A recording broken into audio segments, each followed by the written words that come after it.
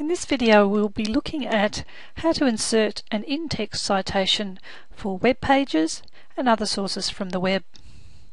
Firstly, we'll want to make sure that the References tab has been selected and that the style is APA 6th edition.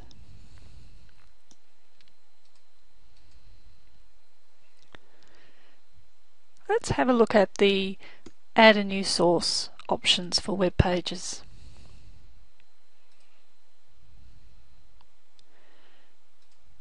First option we have is website, which we would generally use if we were going to use information directly from a web page. We also have document from a website, which we can use for PDFs, podcasts and vodcasts such as YouTube. For blog posts, wikis, social media, including Facebook, I'd actually recommend using an article in a periodical, because this actually produces the best APA type citation. If I was using images, I would probably use the type of source as art. There is another option which is electronic source, but I've actually found no real advantage to using this type of source for web resources.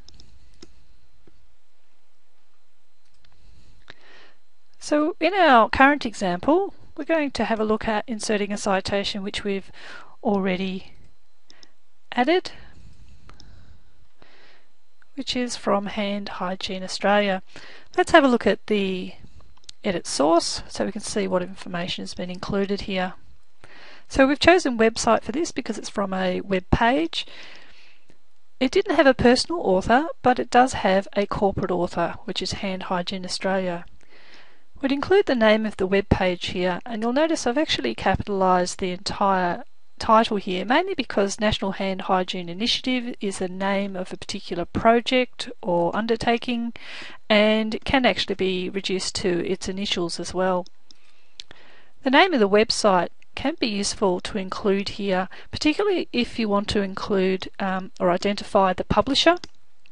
But because the publisher here is essentially Hand Hygiene Australia, it's not needed to be included here as well.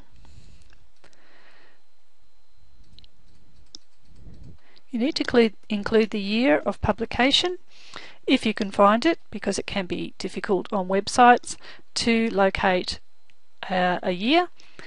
Have a look for the copyright date or possibly the last update date, which is generally included at the bottom of the page for most web pages. And lastly, we need to include the URL for that particular web page. You'll notice we haven't included information here for the year accessed, the month accessed or the day accessed. This information is really only necessary if it's the type of web page which we would expect to be updated on a regular basis, such as a wiki, such as Wikipedia. So, looking at our in-text citation, because we've actually used Hand Hygiene Australia within our sentence here, it's actually redundant to include it twice here in our citation, so we're going to edit the citation now and suppress the author. Just make sure that you suppress the title as well, because that will be the next choice.